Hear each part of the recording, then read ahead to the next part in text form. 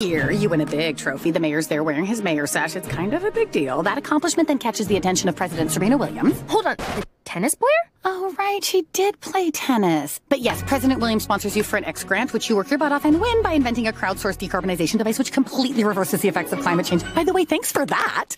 Whoa, go me! I can't believe I'm actually gonna do everything on my list. I'm gonna learn to play the glockenspiel. I'm gonna invent a new color. I'm gonna kiss Scott Denoga. Did you say my name, Haley? No, go away! Okay. Jackknife! I can't kiss Scott. I wrote that back in 5th grade as a joke. As a joke for yourself. You had to be there. Okay, look. Maybe I thought Scott was cute for a hot minute when he tried that new hair gel before it got recalled for attracting bears. But that was a long time ago, and we're older now, and he's Scott. He wears the same jeans for a month straight. He thinks the monkey wrench was invented by monkeys. He calls potato chips crispy dippers. Look, if I'd wanted all this teen drama, I'd watch the new season of Xerxes and Marnius.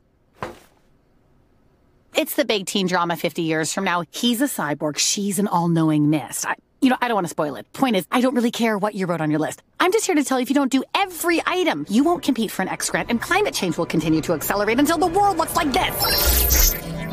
Aw, that doesn't